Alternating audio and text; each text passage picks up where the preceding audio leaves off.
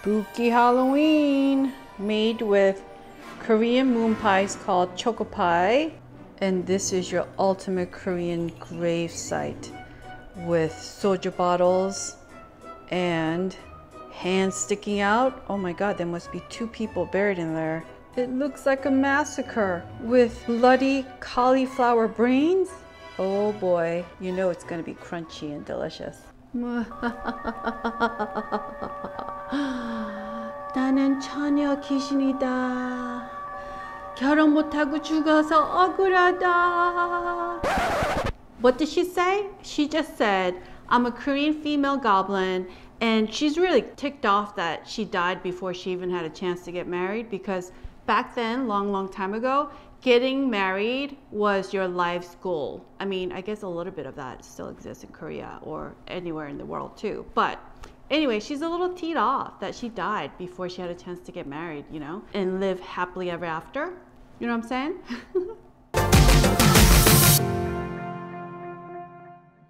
Hi everyone, this is Helen and happy Halloween! So, if you are interested in making edible holiday decoration, you came to the right place because 1, it requires no baking because I literally suck at baking.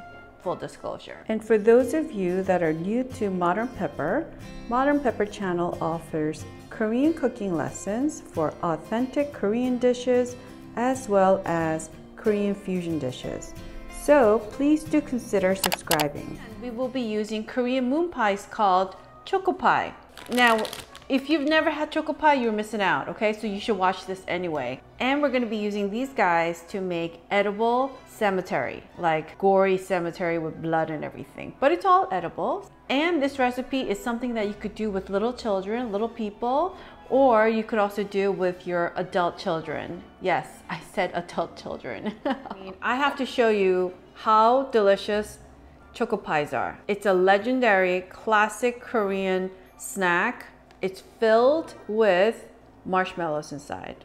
So let me just do some quality control, make sure it's good.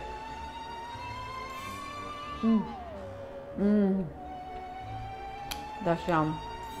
I am not sponsored by anyone whatsoever. I wish I was, but I'm not. And for those of you who've never tried Choco-Pie, make sure to check out my video on Choco-Pie review because it comes in 4 different flavors. And I also share dessert hacks where you could turn these guys into really yummy desserts at home. So check out that video and I'll have that link in the description box below. And all the products that I'm using today, I will list the online links in the description box below as well. And if you use any of those links, I would greatly appreciate it. That means that you are supporting my channel financially. We need some edible Halloween candy decorations. And here's some zombie hands. And look at that, we have some knives. These are all edible. And some eyes. And some bloody bones and some delicious skull heads. Yep, these are delicious. And we need some almond crushed Pocky Sticks, and we need some regular Pocky Sticks and some chocolate sprinkle, green sprinkles, and a variety of gray and white toned sprinkles. These are so great.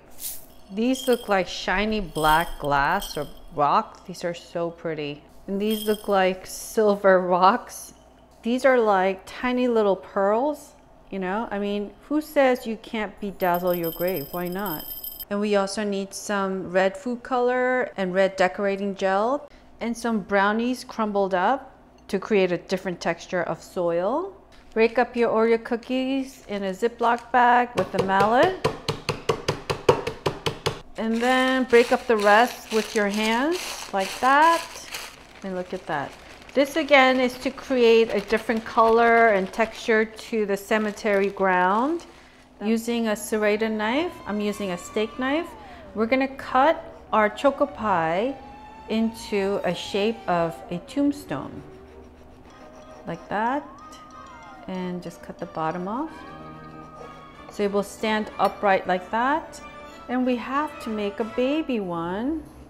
A baby tombstone.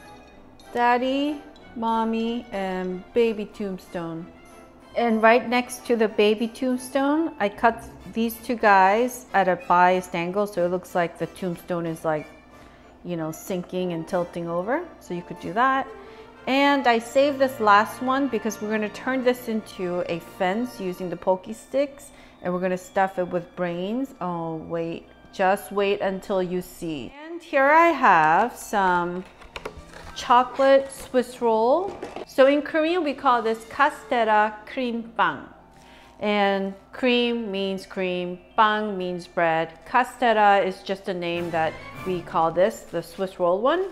Like I promised, this does not require any baking. But if you want to bake, you can bake a cake, or you could just use pound cake or any sort of sponge cake that you could find at a store. And we're gonna shape this into a shape of a Korean gravesite. And Korean gravesites always have a dome of soil on top of the gravesite. Now we're gonna shape our Korean gravesite. So this is a bit too long, so I'm gonna cut this part off and just round out the corners like so. It doesn't have to be perfect.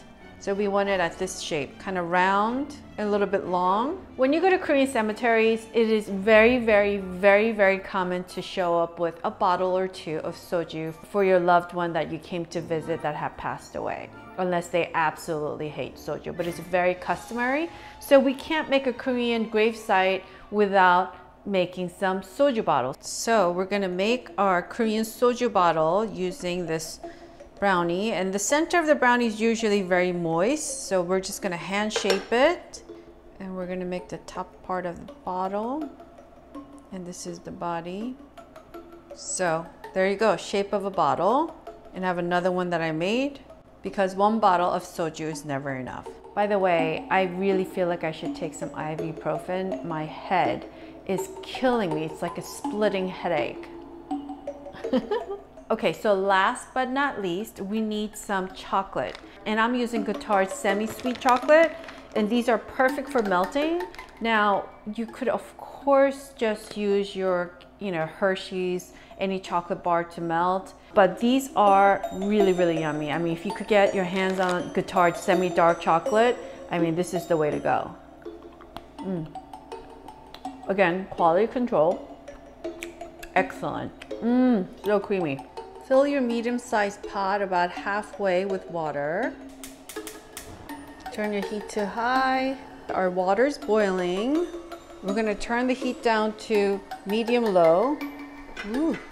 Put a glass bowl that's heat-proof on top like so. We're gonna pour our Guitar chocolate in here. We're just gonna let this melt slowly on low-medium heat. Look at that, it's been only a couple minutes and the chocolate's melting really nicely. It's almost done melting. Once you don't see any lumps, then it's ready. All right, this looks all done. I'm letting the melted chocolate rest on top of the pot to keep our chocolate so it doesn't harden so quickly. And now we're gonna take our Choco-Pie Tombstones and start decorating. This is the fun part. You could just coat the very front and take off the excess. And this guy, we're just gonna do the tip only, just to make it a little different. And we're gonna dip it in our sprinkles, like that on top. We're gonna put our bow up here, put our eyes. And maybe this one will add a little bit of green on the bottom. Pretty cute. So to make our cemetery platter, I'm using a baking sheet. You could also use a tray, and when you make this at home, you can make it smaller than what I'm making, or definitely a lot bigger. And we also need a baking sheet. Cut the excess off. We're gonna pour most of our chocolate on our baking sheet right here. We're gonna save a little bit of it to pour on top of our Korean gravesite. And using an icing spreader, we're just gonna spread this evenly.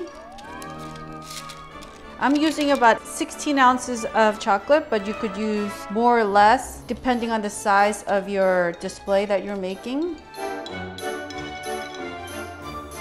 And take our almond Pocky Sticks and just stick it. And just maybe one more. Here's some chocolate. Cement table here that they always have at every Korean gravesite. And we're going to be using some cauliflower to turn it into bloody brain. And here's our red food coloring. And with your gloves on, just mix it. Oh, these look kind of bloody. So alternatively, you could take some gochujang, that's Korean red pepper paste, and just slather it on like that. This looks pretty bloody too. And of course, we have to taste it.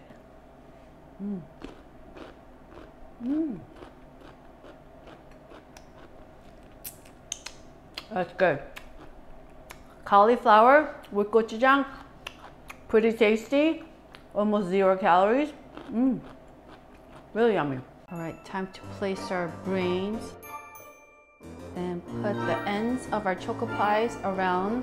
We're gonna place our tombstones, and here's our little baby tombstone right here. Now we're gonna sprinkle our Oreo cookies crumbled all around, and of course our brownies too. We gotta make sure the ground looks real, and our Pocky Sticks that we'll be using to make a fence, and add more in the back right here. And look at that, our fence is done. All right, I think our tombstone needs a little bit of hands peeking out. Oh boy. 2 people are buried in this grave. Then we need a knife and we need an axe.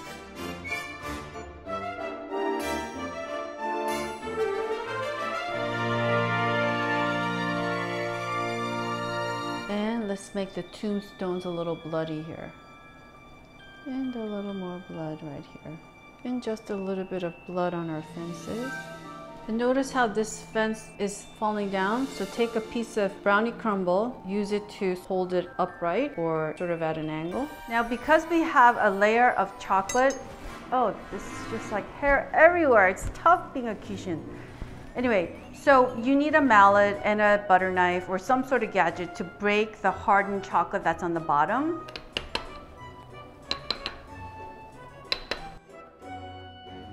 There we go. So look at that.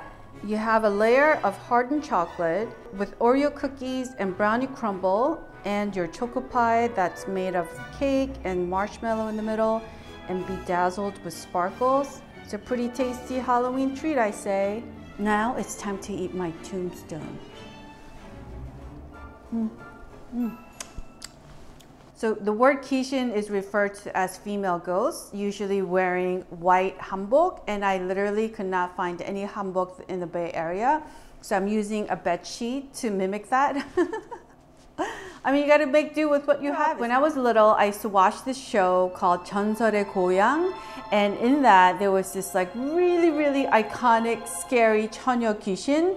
And she was just like, I don't know, terrified me. And I remember as a kid watching that show with the blanket over my head, sitting behind my grandma and peeking through behind her back and then being scared but absolutely loving it. Oh my God, it was so scary. So 여러분, 어렸을 때 전설의 고향 재밌게 보셨으면 꼭 comment box에다 메시지 남겨주세요.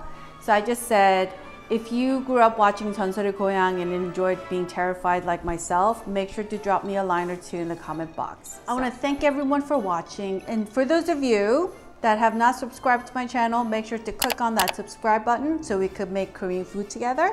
And make sure to click on that notification bell so you will be notified when I upload my next video. And lastly, I would greatly appreciate it if you would click on that thumbs up icon. So I also have another Halloween treat recipe that you should check out. I use Korean rice cakes called duck into bloody but sweet candles, and I also make bloody brain chips using uncooked ramen noodles. So make sure to check out that video, which is coming up next. So I will see you in the next video.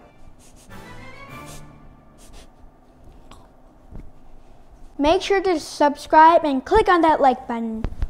Waddle waddle.